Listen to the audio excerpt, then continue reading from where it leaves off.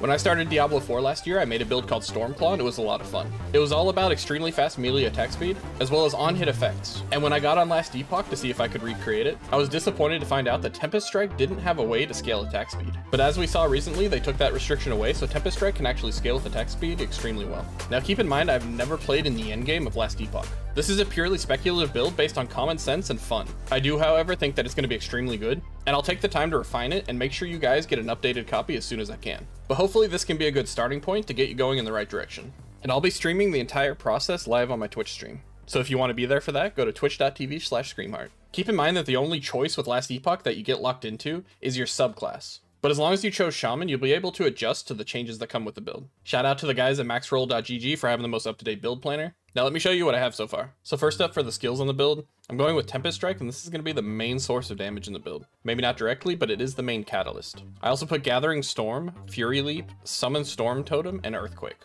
So the main concept behind the build is attacking quick and getting on-hit effects. And as you can see in the Tempest Strike tree, we're maxing out our points into Grand Cyclone, and also trying to max out our points in Thunderous Storm. These are going to give us increased chances of casting Wind Tempest and Thunder Tempest. And as you can see down on the right, we have Ceaseless Typhoon, which gives us a chance to cast Tornado every time we cast Wind Tempest. Now let me explain why this build can be so insane. So we're using Tempest Strike, which can attack extremely quickly. Tempest Strike has a chance to cast Wind Tempest and Thunder Tempest. Wind Tempest has a chance to summon Tornado. Tornado can summon Storm Bolts, and Tornado also summons Storm Orbs. Then if we go to our passive tree, we also have a chance to summon Storm Bolts from casting the Tempest originally. And we also have a 28% chance to summon Boulders from our Avalanche. Now these ones I'm considering whether or not they're worth it to be in the build, but a 30% chance seems pretty solid for something that's attacking so quickly. Keep in mind that all of these are spells.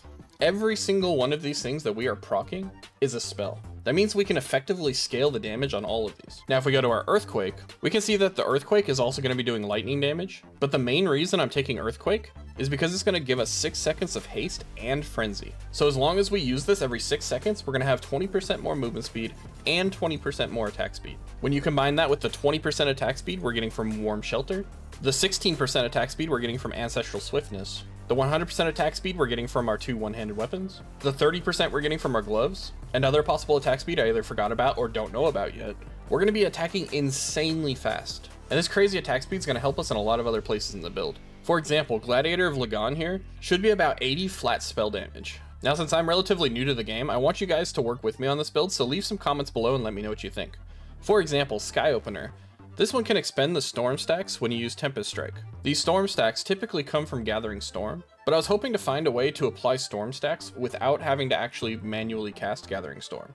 So if there is a way, let me know. Also, if I find a way to get the points or remove them from somewhere else, I'd like to go with Cloudburst Conduit, because one of the things we want to do in this build is always have at least one totem up, and this is just going to double the amount of Thunder Tempest that we're able to cast. For Gathering Storm, I was trying to focus on what could increase the damage of our Storm Bolts the most. I don't think we actually need to have this on our skill bar, but I'll keep it there until I find something that I want there instead. There's a lot of nice options here to help us increase the amount of Storm Bolts that we're dishing out on enemies. We've got Excited Bolts that's increasing our damage based on mana. We've got Two-Eyed Storm, which as long as we find a way to actually get those Storm stacks outside of casting the spell manually, we're going to be able to get more than one Storm Bolt for every Storm Bolt that we cast. We've got Lightning Strikes Twice, which is going to give us a 20% chance to cast an additional Storm Bolt against bosses, and some other nice stuff to help increase their effectiveness. Now my question for you guys that know better about the game, if something says Gathering Storm deals additional spell damage, does this count if we're doing Storm Bolts? Or is this only affecting the actual casting of the skill? Because that question is going to determine how I use my points here. For Tornado, we're obviously going into the lightning damage so we can cast more Storm Bolts. And I also think the Churning Orbs is a good place to invest points. But another nice thing about Tornado is we got Aspect of the Storm. This is going to be increasing our movement speed. It's going to increase our attack speed by another 20% that I didn't mention before. And it's going to give us increased mana regeneration. So not only is this doing damage, but it's also buffing us. And it's basically the same thing for the Storm Totem. Storm Totem, we're not focusing on the damage from the Storm Totem, but we want to always have the Storm Totem up. It's going to give us a lot of passive bonuses. Not only is it giving us the base passive bonus for the Shaman, but it's also increasing shock chance. It's giving us a massive amount of move speed. It's going to increase our lightning damage. It's going to increase our melee lightning damage, and it can create a lightning nova when it dies. For the gear, we're focusing on the spell damage with Tempest Strike on the helmet, and for all of our defensive stats, I'm focusing on either health, armor, or resistances. For the amulet, I went with the Imbued Omnis. I don't actually know the rarity of this, but it seemed way too good to pass up. So let me know if you guys think this is an accessible item, or if there's a better alternative. And for the added stat, I went with the increased spell damage. For both of our one-handers, I went with Deft Tempest Maw. The added stat is increased melee attack speed on both of them, and this just has a lot of nice synergizing stats. Again, if you know a better alternative, let me know. For the chest armor, I went with the Primalist Static Shell. It seemed to synergize pretty well, but there might be better choices. I think that it's entirely possible that some of these uniques will get replaced with normal items, just so it's easier to choose the stats that you want. But the most important thing on the chest piece is the +4 to Tempest Strike. That also comes with a nice increase to spell damage. For the belt, I went with increased lightning damage as the priority stat, and then on both rings, I went with increased spell damage as the priority stat. We've also got increased critical strike chance, and then for the gloves, the priority stat is melee attack speed. We also got increased critical strike chance, and here I have reduced damage from critical strikes. I know that's somewhat important in the game. I just don't know how much yet, so I'm gonna hold off on putting too much of that in the build. For the boots, I went with Storm Tide, and here we're adding movement speed.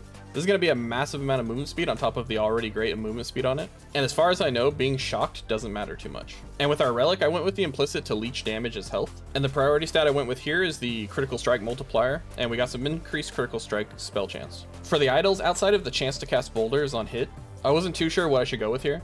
So I just kind of stacked armor and health on all the small ones. And I got a little more health and spell damage on this one. I'm pretty confident I can optimize these more, but without more knowledge, I can't say for sure. I'm pretty sure some of these idle slots are going to be used to min-max your resistances, so this won't be one-to-one of what you'd see in game. For the blessings, I think I mostly chose correctly here. I went with Grand Body of Obsidian for the armor, Grand Bulwark of the Tundra for the armor, Grand Mastery of the Masters for the class-specific drop rate, Grand Resolve of Humanity for the all resist. If you think there's a better choice on this one, let me know, because I wasn't 100% sure. Grand Hope of the Beginning for the prefix shard drop rate, Grand Mysteries of the Deep for the 50% chance to shred lightning resistance on hit. Again, I think this is the right choice, but I'm not 100% sure. I went for Grand Scars of Blood for the increased one-handed axe drop rate. I figured we needed 2 of them, so may as well go for the increased drop rate. I went for Grand Hunger of the Void for the spell leech. Grand Vision of the Aurora. I put this one because I was thinking that amulets are small, so they're not going to take up as much space if you get more of them. But also, the amulet in this build seems like a pretty rare amulet, so maybe it's a good choice. But again, let me know if you think there's a better alternative here. And then I did Grand Favor of Souls for the 100% increased Ornate idol drop rate. And that's because I wanted the boulder chance on hit. But if you guys think that the boulder chance on hit is not worth it, let me know what you think would be better. Now for my passive skill trees, I think that I'm mostly where I want to be. But definitely let me know if you know better. So in our base Primalist tree, the main thing that we need is the Harmony of Blades. Everything else here is just going to be buffs to our damage or our health. And then in the Shaman tree, we've got a lot of buffs to attunement, but we've also got a 25% attack speed while we have a totem out, which is very useful. Then we're putting these points in here just to get to this one, which is Thunderstrike. This is going to be a 50% chance to cast a Storm Bolt every single time that we hit with a melee attack. And considering how fast we're attacking, these should be dropping all the time. And I'm a little sad they changed this one, but Conflicts used to be a 200% damage increase to these lightning bolts. But it's still a really good one to have because it's increasing the area for all of our skills, and it's reducing the damage we're taking from shocked enemies. In the Druid tree, I didn't do much. I just put a couple of points here. I felt like these were more effective than dropping points into one attunement somewhere else. But these 10 points could be totally removed if there's something more important elsewhere. In Beastmaster, I really wanted to get Boarheart, and I also liked the Rending Maw. So in order to get there, we got 8 points in Ursine Strength. This is actually going to reduce damage from nearby enemies by 16%, which is really nice. Then we're doing Call of the Pack just for some extra health since we need to get over here to the Rending Maw. Then we're maxing out the Rending Maw, and Hunters of the Deep is going to help us keep the aspect of the Shark on all the time. Keep in mind this is another 10% melee attack speed that we're getting, so it's quite nice for us. And then we're getting Boarheart, which is another 15% damage reduction that we're getting from our aspect of the boar. All of this should make for a very tanky Bruiser build, but it should also be doing a massive amount of damage as long as all of this works as intended. I really appreciate you guys taking the time to watch a speculative video. I may not be a master of Last Epoch, but I do think this build's really going to do well, especially after I sand down some of the rough edges. If you can think of any improvements for this build, let me know in the comments and I'll be sure to look at those. Also, if you like my content, don't forget to like and subscribe, and I'll see you guys in my next video.